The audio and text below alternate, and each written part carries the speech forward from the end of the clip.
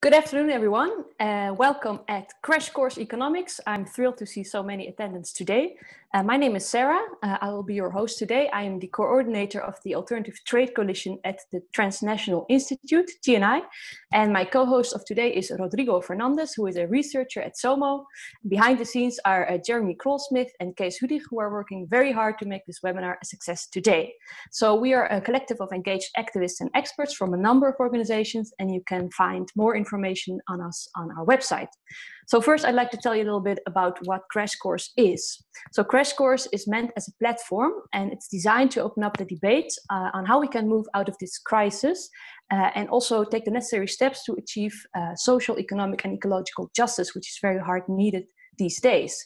And we're inviting global experts to break down complex issues for you and make them accessible to all, so we can really understand these issues and democratize this knowledge. And in that way, we can also work towards an economic system for just recovery and future together. So for you to know, there will be a recording of this session. It will be broadcast live now and also put later on our website. There will also be a podcast, and afterwards there'll be a short summary and recap of our discussion. During this series, we will discuss different topics. We'll also come to feminist economics, for example, and the Green Deal. But today's first series is on monetary policy, and I'd like to give Rodrigo the floor to introduce our first topic. Welcome. So the first series is on monetary policies, central banks, and ideology. And this will consist of 4 seminars in which we will invite every time one expert to discuss one of these elements in this world of monetary policy that has exploded since March 2020. The first seminar will be is labeled "Crisis, Central Banks and Democratic Control: The Building Blocks for Change." So today we would like to address really the basic questions. What are unconventional monetary policies? They have existed since the global financial crisis, but how have they changed since March this year? What are the origins of central bank independence, and how can we organize this differently? And also, what the main ingredients would look like if we want to use monetary policies, monetary tools for progressive policies. So these are the issues we would like to discuss today. Right, thank you, Rodrigo. I'll tell you a little bit more about the setup of this webinar. So shortly I will introduce today's speaker, who will present his view on monetary policy in about 15 minutes. And thereafter, Rodrigo and I will ask him some specific questions, also for about 15 minutes. And then it's up to you. So finally, we'll have a round of questions from your side that will be read out loud by me and Rodrigo. In this session, it's not yet possible to participate in person, but we might change that for the future seminars. So in the lower side of your screen, you have different functions, such as the chat function and the Q&A function. So please introduce yourself in the chat if you like. You can tell who you are, where you're from, and which topics you're specifically interested in. And then I'd like to ask you to put all your questions in the special Q&A tab or window that you'll find in the bottom of your screen. And we'll make a selection based on those questions that are mostly favored. And if you really like a question, you can endorse it by putting the thumb up. There's a special button for that. So we're looking forward to your questions later on. And for now, I'd like to introduce to you Jens van Klooster, who's our very first speaker of today's series. Jens, we're very much delighted to have you here. Jens is a Research Foundation Flanders postdoc researcher at the KU Leuven, and he's also a member of the research group, a new normative framework for financial debt at the University of Amsterdam. And Jens' research fits, in his own words, somewhere between normative political philosophy and political economy. We're looking very much forward to your view on monetary policy today, Jens, and please, you can kick off now. Thank you very much, Sara, Rodrigo, and organizers for giving me the opportunity to talk here. Let me just put up my slides. So I'm on an Apple computer, which is not my native environment, but I think this should work. So are you now seeing the slides? Yeah? Okay. Yes. No, now I'm somewhere in the middle of the slides and it doesn't move. Why doesn't it move? This is not. Don't worry, take your time. Find the right slide. Okay. Sharing. Yeah, this is a very specific challenge. Wait, let me go one. Give me one more try. So we're seeing you now. You're not screen sharing, just for your information. Yeah, exactly. We do see a nice painting behind you, so okay. I think our attendees will not be bored. No, that's the most important, of course. Okay, let's see. Let me start this. Okay. Okay, wait. So now I'm starting the slides, and now it should be working. When I share screen, you will see slides. Yeah, you're now seeing the slides? Yes, we are. Yes, we are. Okay. And then I should go full screen and you will see it. As you should. Yeah. Are you now seeing exactly what I would want you to see? I think so. Yes. Where does the although money? We don't want a new update, I think. So do you see the screen? Where does the money go? Yeah, but I also see a small pop-up new update available. So if you could click on your presentation, maybe it will disappear. Yes. And then. Okay. How's this? This is a black screen for me, so this doesn't really work. Okay, I'm very sorry for this. Again, presentation, black screen. It's another black screen, yeah, but we have Rodrigo in the neighborhood. Maybe he can help you.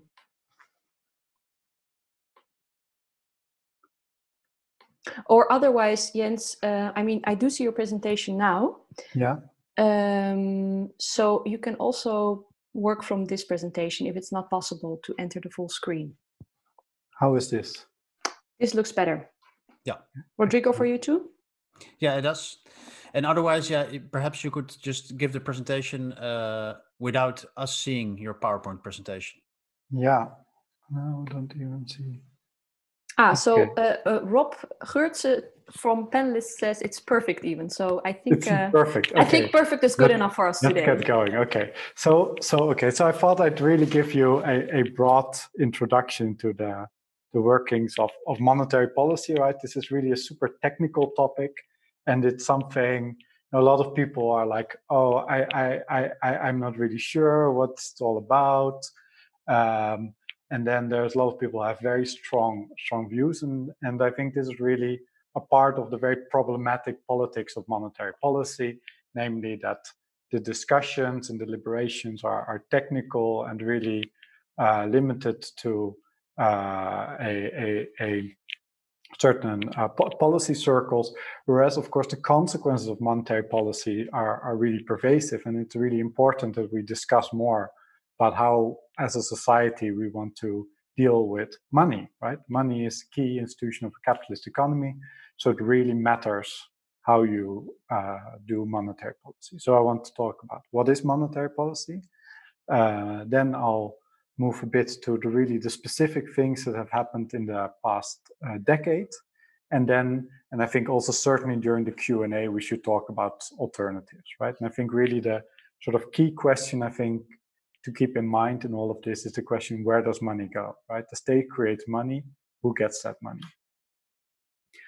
Okay, so what is monetary policy? What is money? Right, so the very first question is just to ask, what is money? And there, I think the key thing to keep in mind is that we use the term money in two very different senses. So first, there's just the idea of money as a unit of account. So the euro and the dollar, and everywhere in a capitalist economy, individuals and firms enter into contract with each other, sell stuff, go into debt, save wealth, and all of that happens in this specific unit of account, right? And this is just a very general institution of a capitalist society. But then there's also money in this very specific meaning, right? So just concrete, legal, even physical objects that serve as a means of payment for a specific currency. And here, I think the starting point for thinking about monetary policy is to see that there are two very different kinds of money in any existing capitalist economy. And this is a very striking feature, right? So on the one hand, you have public money forms issued by central banks, cash, banknotes, coins, and also central bank deposits, so money, electronic money issued by central banks, but usually not accessible to the public, only available to the banking system. And then, in addition to that, you have private credit money forms, right? So bank deposits, really money forms that are created by the banking system, not by the state, but by private institutions. Okay, so why does that difference matter? Now, who issues money has really important consequences for how that money is circulated. When banks issue money, they do so guided by the profit motive, right? So banks issue credit money forms, bank deposits in the act of granting loans with the hope that the money will be repaid and that they also make a profit on this as a consequence of interest rate payments, right? So when money is circulated by banks, the idea is that this goes into profitable ventures, or at least is profitable to the bank. And then there are public money forms which central banks create as part of economic policy. And this is really money creation that's entirely under public control. And that means that it can be used as part of economic policy. So also today, central banks create money not to make a profit, but to achieve their economic policy objectives. Now, why is this so different? So the key point to keep in mind is that a bank is a private firm, right? It's like any other firm. It needs to make a profit to stay afloat. But central banks don't need to make a profit. And also, and this is very interesting, they can't really go bankrupt, right? So a central bank can go into debt, right? So it can say, well, I'll pay this kind of debt in its own currency. So, for example, European Central Bank can say, look, I'm promising to pay millions of euros, billions of euros in the future, and it will always be able to pay that debt, right? Because it can create the money in which it goes into debt. And that's really different from all other economic entities. And that gives it a potentially almost unlimited power in the context of capitalism. Okay, but then what do we do with this money, right? So there it becomes obviously immediately very political. And I think there it's fair to say that since the 1980s, we've really had a very, very limited conception of what central banks should be doing with public money, right? And this is the ideal of central bank independence, where the overriding objective in all monetary policy is price stability.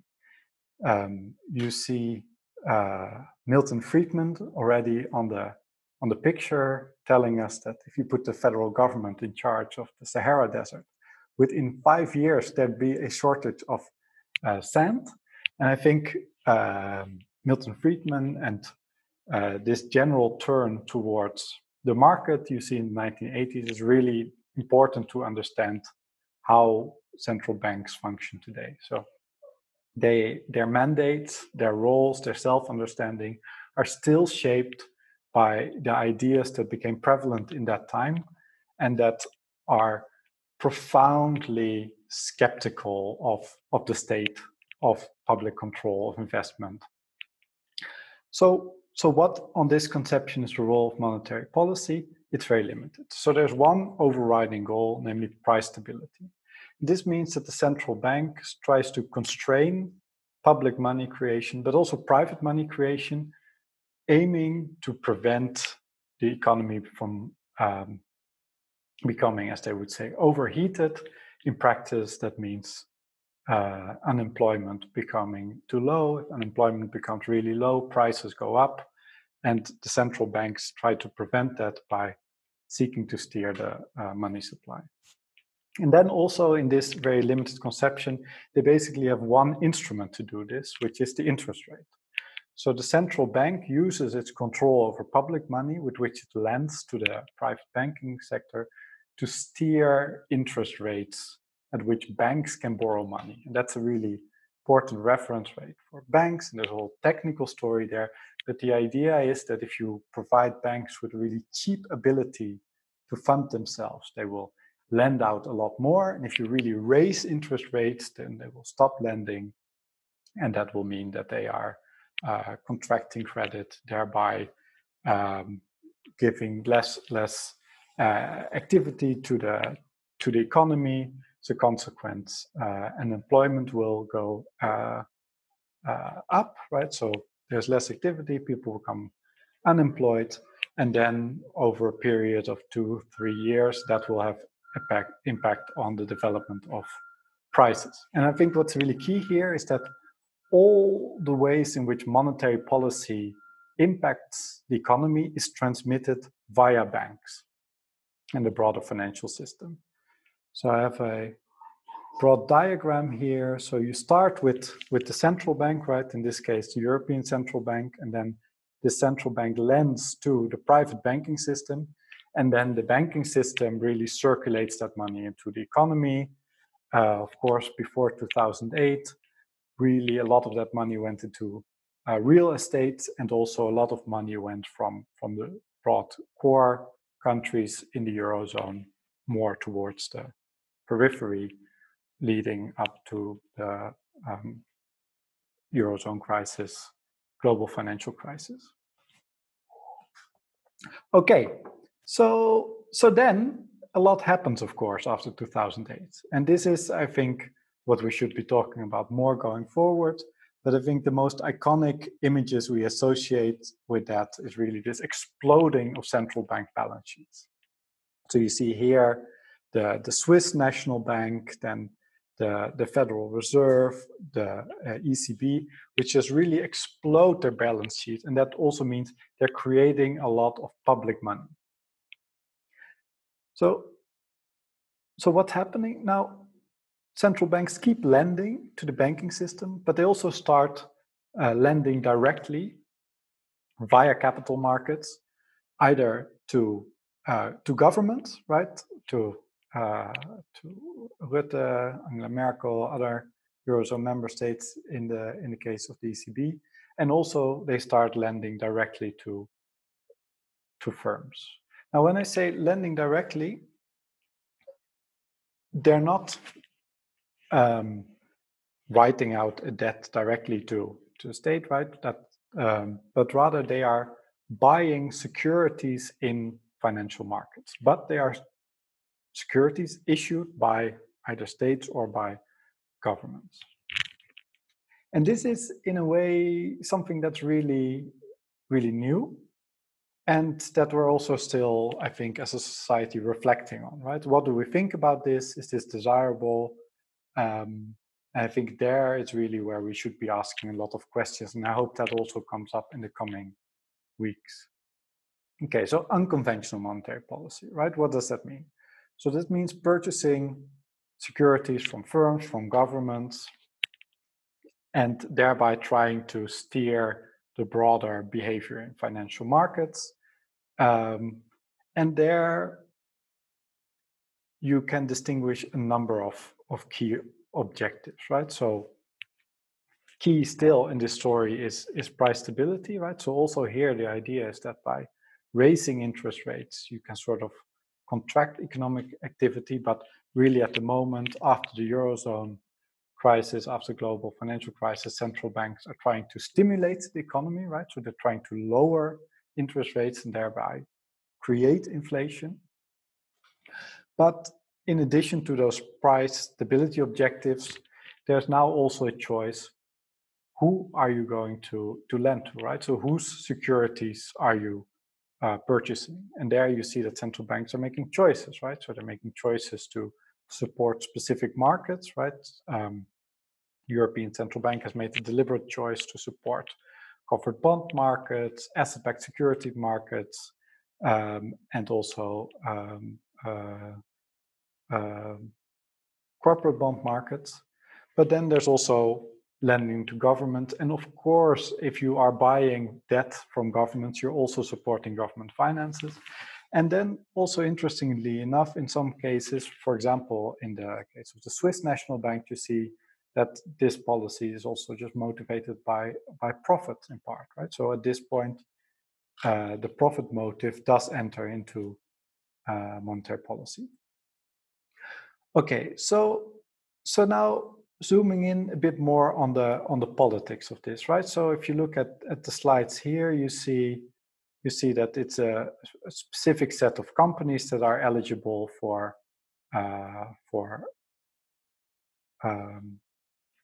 QE programs, and also governments, right? So for example, the European Central Bank has, until 2 months ago, never bought Greek debt as part of its QE program, right? So there are choices made who are included in the government debt program, and in the same way there are choices made in who's included in the corporate security program. So how do central banks go about choosing who is included in these QE programs? So this is where the politics is, right? Where does the money go? Now, and that's, I think, really interesting. Central banks really try to avoid that politics in a way. And this is a policy that is, in central banking circles, broadly known as market neutrality. So what central banks try to do is, rather than actively shaping the prices for individual issuers, they try to replicate the market. They try to follow the market, try to stimulate the broader economy, but at the same time, they try to leave the relative prices of individual issuers broadly the way they are. And they do that in very different ways, right? So for example, if you look at the Bank of Japan, the Bank of Japan has started buying shares. Bank of Japan is currently one of the largest owners of Japanese shares, and they just buy this whole index. And you see that also in the case of the Swiss National Bank. They really try to buy very broadly, right? Not target this on specific issuers. Now, in the case of the European Central Bank, they really try to follow the specific market segments that they're focusing on, right? So if they're buying corporate bonds, they buy the whole range of corporate bonds available in the market. And then also, when they're buying government bonds, they're not making choices which government they're lending to, right? But rather they really strictly follow the capital key. So the capital key is how much money the individual member states have paid in when the ECB was created, and that broadly follows population and the GDP of the different member states. So what central banks now do is they are creating money.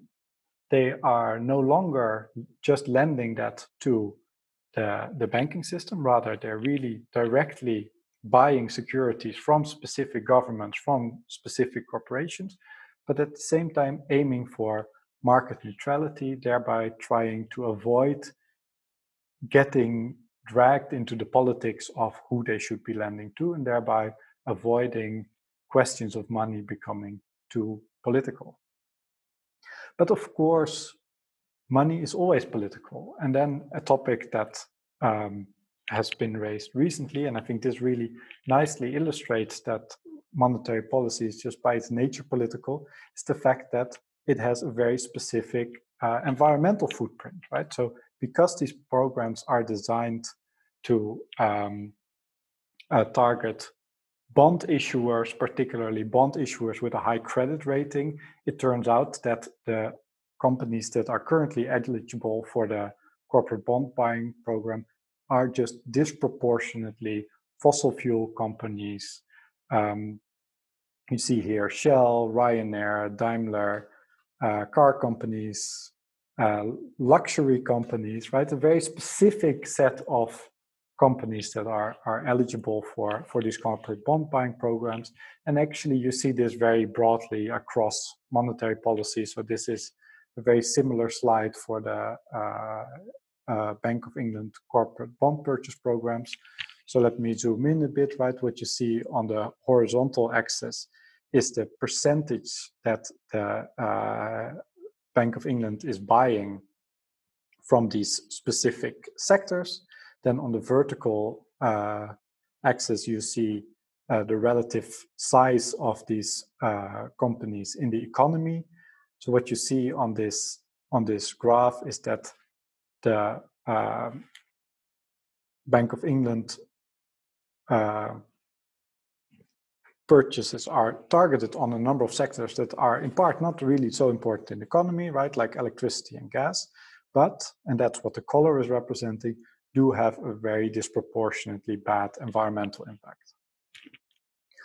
Okay, now moving forward a bit. So how is central banking changing? Now, with the COVID crisis, you see that central banks have really again aggressively started creating new money. And this time also more or less overtly admitting that part of what they are doing is to prevent, to support government finances, and also given up some of their previous restraints in targeting these programs, right? So the Bank of England has started directly transferring money to the British state. In the case of the ECB, they have announced this big pandemic emergency purchase program, 750 billion when it was announced, an extra 600 billion last week, enormous sums of money. And the ECB, in the quote you see here, also says that it will revise previous self-imposed limitations if they hamper the action that the ECB is required to take in order to fulfill its mandate. So really strong language, but at the same time also continuing this practice of market neutrality, avoiding making money too political. And that's where you see the Greta Thunberg tweet, because again, the ECB continues purchasing corporate bonds with these undesirable environmental impacts. Okay, so now we're approaching the end. Let me just very briefly say what now, and then I think we should open into discussion. I think what's really the key issue is that you have at the moment a huge tension between, on the one hand, the constitutional independent structure in which central banks are embedded, which provides them with very limited democratic input, but also with very limited legitimacy, right? Central bankers really feel we are not the sort of entity to make these sort of decisions, and also feel very restrained to coordinate too much of their actions with governments, right? So to really ask governments, where should this money be going? And then they do things like lending to firms that probably wouldn't be ideal also from the perspective of these governments, also not ideal from a societal perspective. And I think really the challenge is to find new ways to make money more democratic, right? To get more public input. Where do we want money to go? And to that end, rethink what money is currently doing in our society. Okay, I hope this gives you a broad input, and I really look forward to talking more about this topic. Here I put up some recommended readings if you feel like, look, I really want to know more about this stuff. And with that, I'll turn it over to Sara or Rodrigo. Thank you very much, Jens. Yeah, I think Rodrigo will be asking his first question. Yes, well, Jens, thank you for this very interesting overview, starting with money and ending with the mess we're in right now. Yeah, I would like to continue on your last slides. Well, basically, so we have seen this unconventional policies, monetary policies since the last financial crisis. We have seen how these balance sheets of central banks exploded, how well, these trillions of euros and dollars were injected in the financial system, and they created all sorts of problems that were discussed in different ways. Wealth inequality increased. It was mostly a stimuli for brown companies, as you explained very clearly. As a result of this so-called market neutrality, there was a spillover. There was a lot of money flowed to emerging economies, the global south, creating rising debt levels there that we're seeing now coming back as a problem. And of course, it was a continuation of this debt-led economic model that led to the global financial crisis in the first place. And now it seems that since March 2020, we see again this very sharp increase of the balance sheets of central banks. And it seems to be more of the same. Or do you think that central banks have somehow learned or are able to change their ways in a way that would really tackle these issues of rising wealth inequality, of being a brown stimuli, not taking seriously the problems it poses for the global south?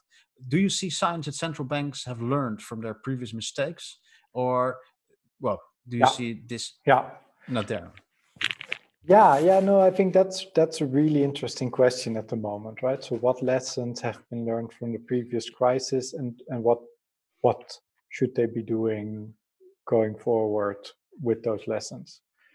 So I think you also really rightly mentioned a number of other side effects of monetary policy, right? So indeed, low interest rates really drive up asset prices, and that increases wealth inequality. And also, yes, monetary policy at these really big central banks like the Federal Reserve and the Euro really impact global financial markets, and a lot of the chaos and instability just gets exported to developing countries, to emerging markets, in ways that are incredibly unfair. And maybe that is sort of a broader point to make in general, that using monetary policy as a means of stabilizing economies is just a very crude tool with all sorts of side effects, right? And that's a key feature. And I think the environmental impact just again brings that out, right? If you just throw money into a market, there will be all sorts of consequences that you haven't thought about. Okay, now at the moment, this crisis, maybe something slightly different is happening, right? So first, this crisis is very different, right? It's not a banking crisis, it's a real economy crisis, right? So you have just put a large part of the economy out of work, right? Taken the plug out, and then firms go bankrupt. If you don't provide them with support, households really get into trouble, right? 30-40% of households in the EU are currently really struggling to make ends meet, right? So this is an insane policy challenge to address, that I think nobody has really a clear answer to. And I think then it's interesting to see central banks being quite supportive of governments in providing funding, right? So particularly the European Central Bank. So initially, Christine Lagarde said, look, we're not here to close the spreads, right? We don't want to give too much support for governments.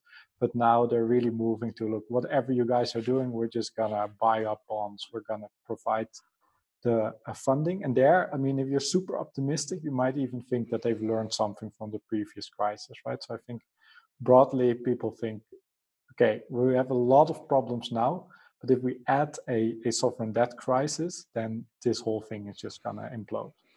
So I think that's really a lesson that's been learned. And then I think there's also a risk that we think too much about the past, right? That we focus on lessons we've learned. If I may ask a short follow-up question.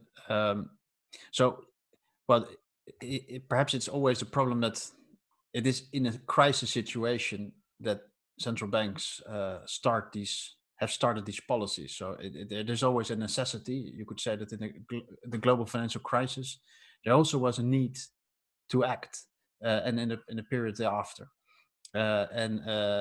But if we look now at like what the Federal Reserve is doing, mandating private funds basically to buy assets and buy also a much wider set of assets, of basically inflating the stock market directly.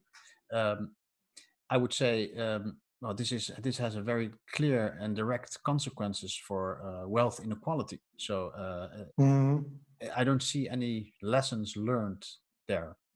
Yeah, well, so the issue is, and this has happened previously and that's happening again, right? So if you're in a crisis, your ability to really target policies is quite limited, right? And there's also a strong dependence on the private sector to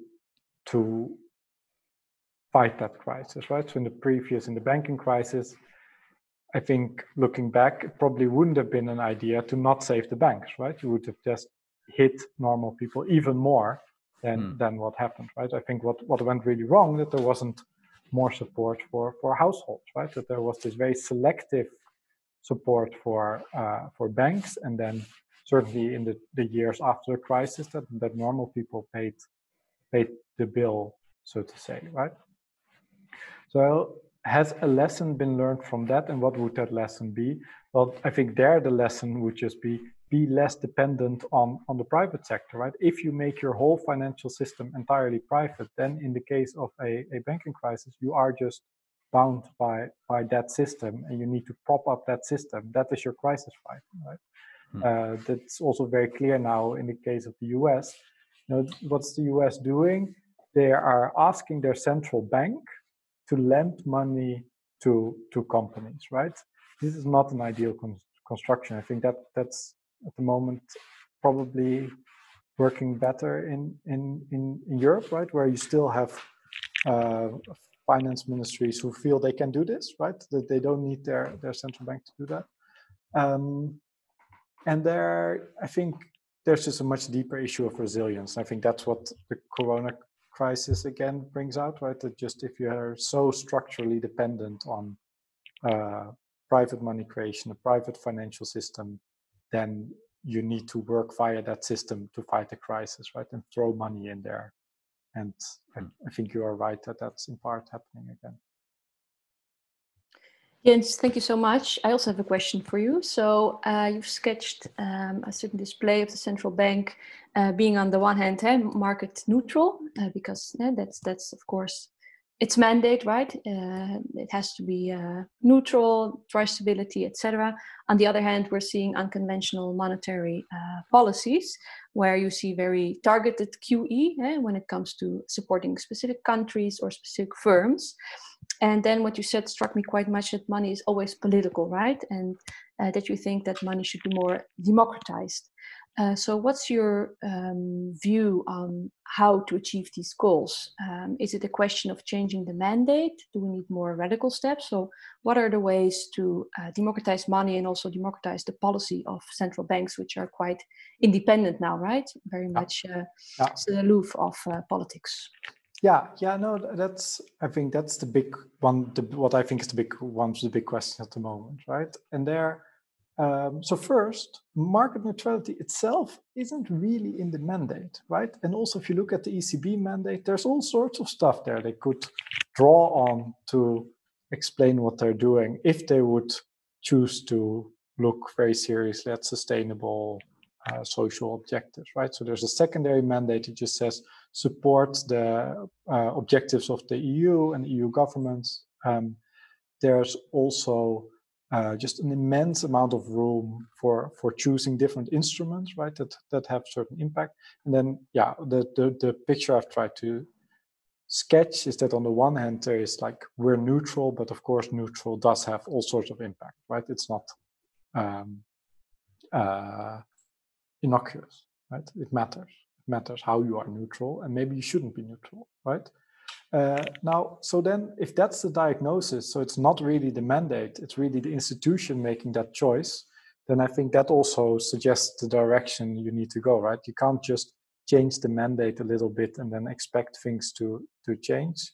I think you really need more societal input into monetary policy making. And there are different ways in which that could go, right? So in the case of the European Central Bank, you could think about the member states giving more input. You could also think about the European Parliament having a more prominent role. And you could also imagine a more regular process of providing input into the mandate. Right, and is there an example of a central bank which is doing a great job in this respect in the world, you think, or is it going to be the ECB after this crisis? Yeah, like a central bank that's currently really very responsive to societal views on where money should be going. I don't think there are many who are, for example, taking this climate issue very seriously. When it comes to monetary policy, right? If it comes to banking regulation, yes. If it comes to monetary policy, central banks are currently just very hesitant to take the climate objectives into the core of their monetary policy mandate. And I think that's also how central banking has evolved, right? It's really a community of central bankers which shares a broad set of views, normative ideas, right? An epistemic community, and that's now shifting, right? So these green topics are slowly entering the agenda, but I wouldn't be surprised that if one bank moves, then a lot of them suddenly move, right? And that it's also not surprising that nobody's moving at the moment in that regard. Right. So we're seeing a lot of questions in the Q&A section. I will read one out loud now, which is posed by Shanti Margareta. Given the fact that monetary policy is transmitted through the banking and financial system, QE may give rise to inflation of asset price, which are mostly owned by the already affluent people, and it could exacerbate the existing income and wealth inequality, which you also discussed in your presentation. So if a financial system of a country is not functioning well or is impaired, making the appropriate impact of QE to the real economy is not materialized, is there any other way that a central bank can address the issue of widening income and wealth inequality, especially in times like these? And thank you very much for this interesting question, Shanti. Yeah. Okay, so this was also raised by Rodrigo. So let me go into this specific issue, because I think there we have to look at it a bit differently than we now tend to do, right? So our current view tends to be, okay, ECB, central banks, they do QE, right? That drives up asset prices because they're buying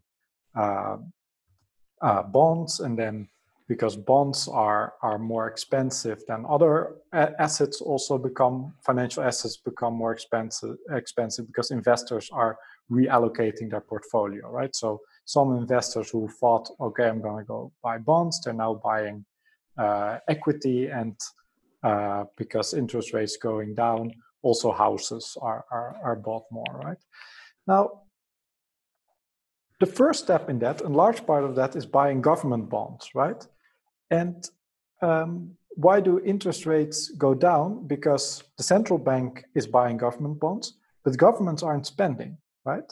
So there's a really important counterfactual there. What if the central bank buys the bonds and the governments are spending, right? This is entirely possible, right? This would be sort of broadly equivalent, in effect, maybe also more effective for achieving price stability, stimulating the economy, right?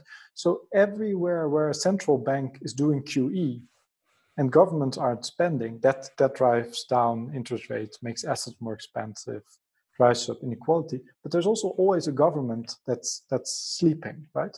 So there's already a really clear democratic path to solving that, namely spending more money. Now, of course, now we're in the middle of a crisis where governments are really forced to spend more money. So maybe that's also a bit a debate from the past 2 years, where too little has happened, right? So really long recovery. But I think that's really important to keep in mind, that wherever QE, government bond purchasing, drives up asset prices, there are governments not spending enough. So I would like to continue with two questions. I'm going to try to take them together. So one by Rob Geurtsen. The money the ECB spends is a debt by the people living in the Euro countries. So how is this democratically uncontrolled decision-making institution making decisions on our behalf? The same goes for all central banks. The people pay but are not allow democratic influence. This messes with my logical thinking. This is one question, and a question that is slightly related to that, or it could is a question by Douwe Kuipers. How do the directors of central banks get appointed? Yeah. So yeah, I mean, it's clear, right? So there's now a lot of decision-making power at the central bank. It's there, of course, in part because governments are not doing anything, right? So central banks will just say, well, look, we have a mandate. Nobody changed our mandate. We're doing the best we can with the current means. But yeah, obviously, now you have a situation in which there is a lot of power there, which is not democratically accountable. And then to the question of how do central bankers get appointed? So they get appointed by governments, right? So in the ECB case last year, we had this whole game going around, like who's going to be the new head of the commission, who's going to be the new head of the central bank. And this is a set of political decisions where people move forward views that fit their broad ideological perspective. But once you're in that position, right? So once you're appointed, you're independent and you can decide what you think is best. Right. So there's an interesting question when it comes to democratizing money and making these issues more democratic, which is the following. How should we as citizens address the problem? Central bank independence is part of the EU constitution. Changing this will be a big task. And are there any intermediate steps that we can demand from our government to take? The question is posed by Richard Lang, and I think it's quite exciting because it's appealing to us all, I think. What can we as citizens do? Yeah. Well, I think so moving from ambitious to less ambitious, right? So first, you can change the ECB mandate, right? Everybody is like, no, you can never change the EU treaties. It's true, it's been difficult, but I think if there would be like a targeted decision to look just at the ECB and just say, well, do we want this? Do we not want this? I think that would be very desirable, also very feasible. That's just my personal view. But assuming that you don't change the treaty, yes, there's a lot of room in the treaty also for more democratic input, right? So as I already mentioned, the ECB has a primary mandate, price stability. The secondary mandate is support the economic policies of the EU and economic policies in the European Union. The EU can spell out what those objectives are, right? They can just say, look, these are our objectives. These are the things that we want the ECB to take into account. And that's not happened in the past. That's just, again, government sleeping at the wheel. And then I think, thirdly, European Parliament could do so much more, right? So now they have the dialogue where they ask 5-minute questions to the president of the ECB, Mario Draghi, currently Christine Lagarde. That's very short. I think often answers are unsatisfactory. And there's also not really any sanctioning mechanism, right? So accountability normally has these two aspects. On the one hand, asking for an explanation. On the other hand, some way of responding if you think that policies have not been good, right? If there are bad decisions. That second part is currently missing, and I think it would already be really good to have some kind of formal procedure where the European Parliament says this is really bad. If you look at the carbon-intensive purchases, EP members have been saying this for years, right? Stop doing this. New crisis, still doing it. Greta Thunberg, absolutely right that this is ridiculous and they should stop doing it. So we still have some 11 to 10 minutes, so I'll continue with more questions. And I just follow the questions that have most thumb ups. So I try to be democratic, market neutral in this. So one question is from a colleague for me, actually from also from the University of Leuven. I didn't give him a thumb. So I just read it out this question. One has to remember that QE does increase inflation in equity, bond, real estate markets. Inflation is just a much more complex phenomenon than just the prices of everything in the economy rising at the same rate, see Minsky's paradox of public intervention. So, but I don't know if the question was clear. Question. Yeah, but no, I think that's right. So now, okay, this is maybe good to look into a bit more detail, right? So, okay, central banks, price stability, inflation, but then what central banks look at is consumer prices, right? So what do consumers, so households, what do they really spend on stuff, and how are those prices going up? Asset prices are not in there, right? So if housing prices by themselves go up, that doesn't factor into inflation, unless and to the extent that it affects the cost of living on a year-to-year basis, right? So there's a real choice in what you include and what you do not include in an inflation index. Now, do you need to politicize that, right? So for one, it's maybe not a good idea to include real estate prices into the inflation index from a progressive perspective, and here is why. Housing prices are currently really going up. So at that point, inflation estimates would be higher. That would mean that central banks feel that they need to accommodate the economy less, right? So from a bank perspective, the central bank's perspective, the economy is doing better when prices go up, right? So if you include real estate prices in the inflation target, then the central bank will feel less need to support the economy, lend to governments. I think that's from a progressive perspective broadly undesirable.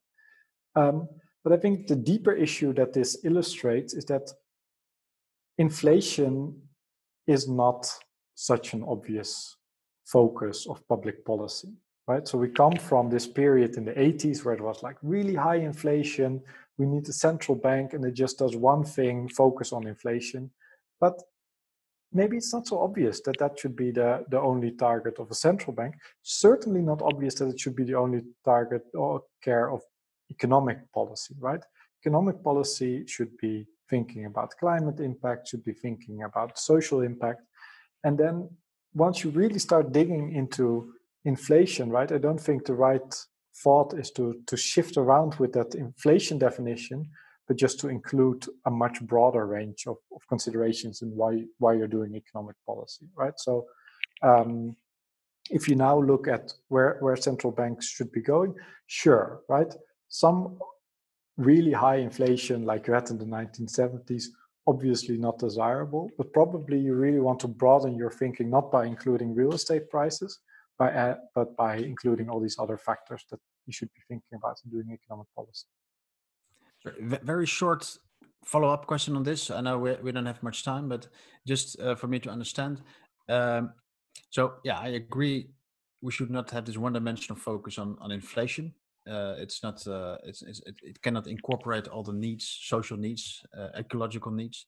But if we exclude these elements from our measurement of inflation, share prices, well, leading to wealth inequality, real estate prices leading to unaffordable cities, and also all sorts of social problems, aren't we then simply closing our eyes to many of the negative consequences?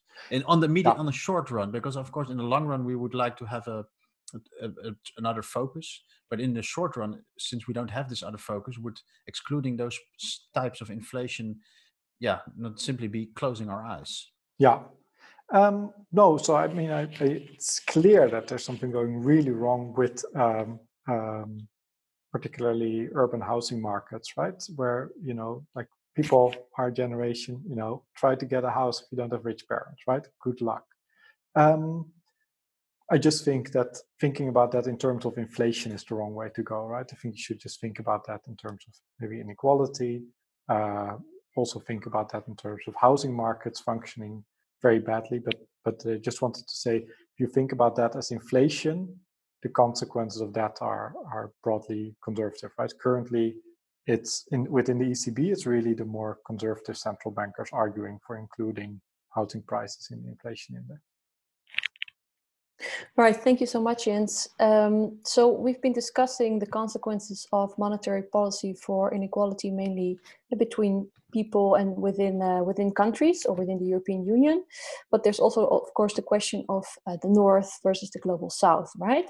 So this question comes from Grace Kelly. Grace, nice to have you with us. Grace writes, while I agree with Jens on a normative level, how nice it is that we are discussing this in the rich democratic global North, where we could feasibly have a reasonable democratic relationship between our central banks and governments. You mentioned already a few examples thereof. While lower middle income countries are trying QE2. But it can become incredibly dangerous given low levels of democratic accountability.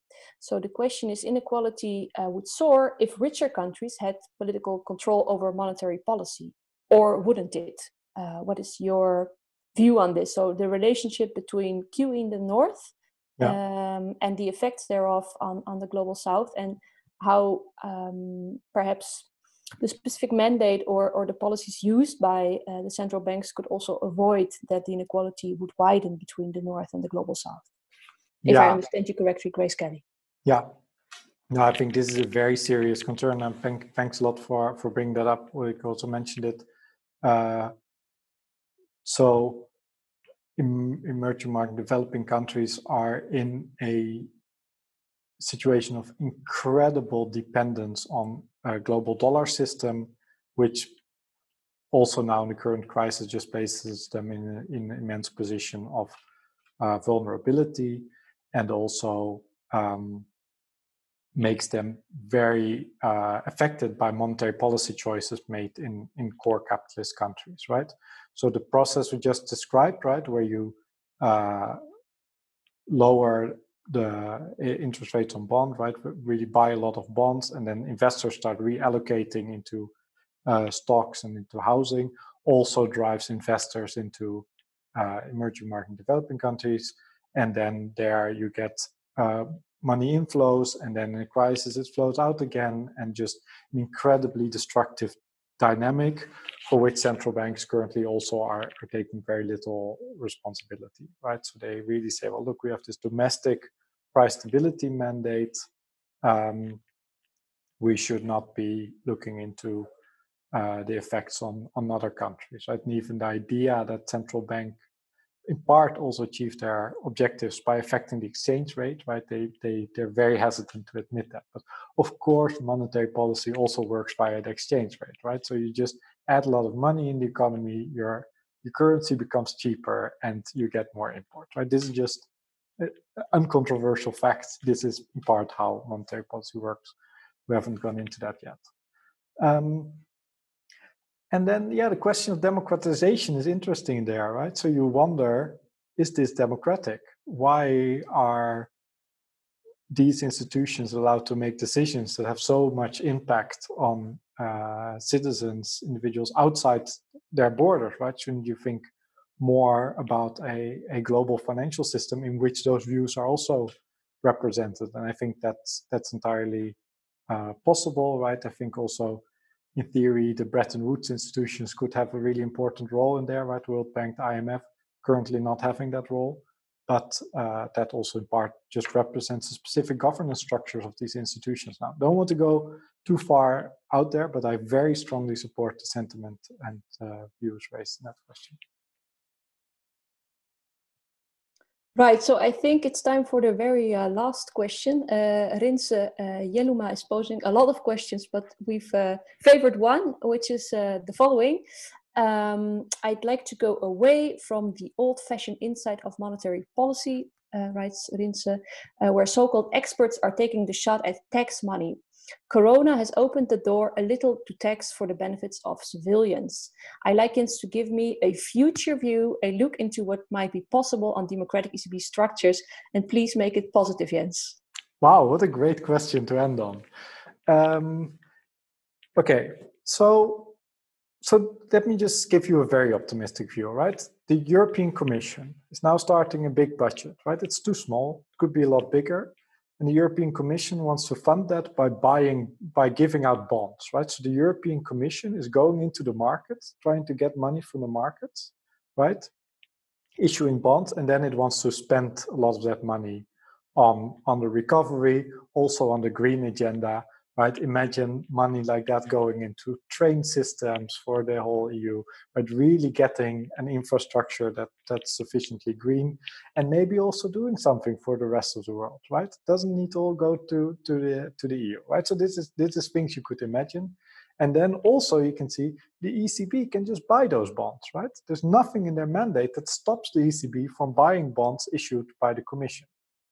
Of course, Commission is not an independent agency, right? It cannot do anything without support of the member states. Now, particularly the Dutch have been blocking everything the past weeks, right? And if you're a Dutch progressive, this should be very high on your agenda, right? This is really where the Netherlands are stopping green transition, where they're stopping a really effective response to the crisis in other member states that have been struck very, very hard, that don't have the same fiscal capacity to adapt these to these changes. Okay, now I'm going off target. Anyway, what is still entirely possible is for the Commission to just borrow a lot of money, for the ECB to buy all the securities that they issue, and then on the EU level, just really move forward green agenda, a social agenda. And this is, I think, what we should be fighting for. All right, nice. Thank you. I think that's a nice note to end on before we have more critical questions and more pessimist answers. So Jens, thank you again very much for your wonderful presentation and also all your great answers. I'm really sorry for all the questions that couldn't be answered. Maybe next time we can discuss them into depth because we'll have another webinar, which will be on the 19th of June at 4 o'clock Central European Time. And it will be starring Benjamin Brown. Benjamin Brown is a senior researcher. Yeah, Jens knows him. He's a senior researcher at the Max Planck Institute for the Study of Societies in Cologne. He's also a member of the School of Social Science at the Institute for Advanced Study in Princeton. And he will also be discussing central banks, but more from the perspective of power structures that central banks are embedded in. So you'll find a recording of this session on our website. I will show you our website in a second. There we go. So this is our wonderful website built by Jeremy. In the below, you will find here our second session. So if you click on sign up now, you can sign up for our second session. And we will put a recording of our first session here on the main page. And there will also be a short written summary thereof. So I hope to see you all for the next session. Please invite all your friends, invite your mother. Actually, these webinars, we forgot to tell you, are aimed at your mother. So we want to be able to explain to your mother how these complex issues function. And I think we've succeeded very much. Actually, I know that some mothers of our speakers and panelists were attending, so I'm looking forward to hearing their view. Hi, Mom. Hi, Mom. So this is it for now for today. Thank you again for being here. And I'd like to see you on our next session on the 19th. Goodbye to you all. Thank you, Sara. Yeah, thanks a and lot. thank you, Rodrigo. Thank you, Jens. For all the Bye. questions.